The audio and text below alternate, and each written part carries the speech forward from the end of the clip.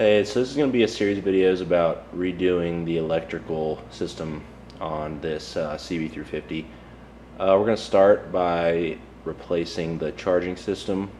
So first thing we're going to do is replace the stator, which is right here. So we've removed all the screws on this cover, and there is another cover that goes right here.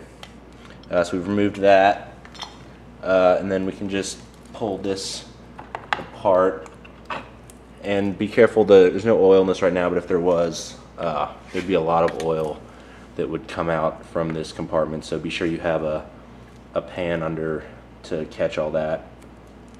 So now we just remove the screws that are holding the stator in,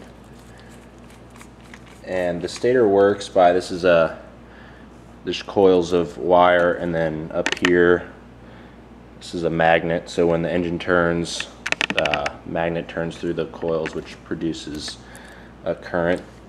So just remove these, and then you can just pop it out from behind.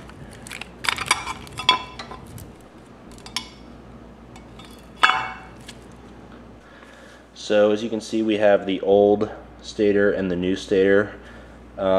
The main difference that you can see is the connection that hooks into the wiring harness. So on this bike that I'm doing right now, I'm actually going to replace the wiring harness. So we're going to show you how to hook this up to the new regulator rectifier that will go on this bike. So now we're just going to install the new stator into the cover. So now we have the new stator installed in the case cover. One other thing you need to do is, you can see on the back, there's this, the wire has a little plug that'll keep this compartment oil tight, which is important so you don't have any leaks. So you can just put that in there. You can see how that holds the wire in place and keeps any oil in. So make sure you do that. So once we've installed the stator into the cover, we can put the cover back on the bike.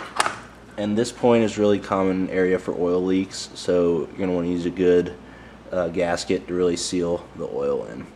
So once you have that on, just put the screws back in, and then we'll be ready to focus on the regulator and rectifier.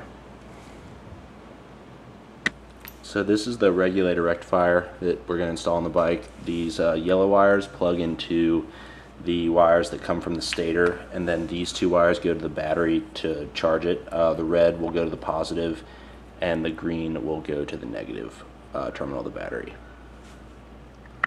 And that's what we have right here. We installed our new rectifier on the battery compartment of the bike, and now we're just going to reinstall the battery compartment.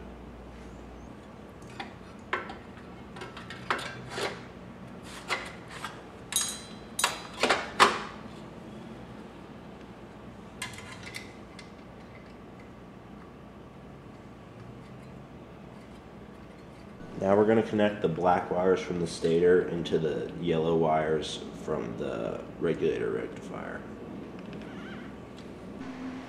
And now we connect the red wire to the positive terminal and the green wire to the negative. At this point, you've installed your new charging system and you are ready to go.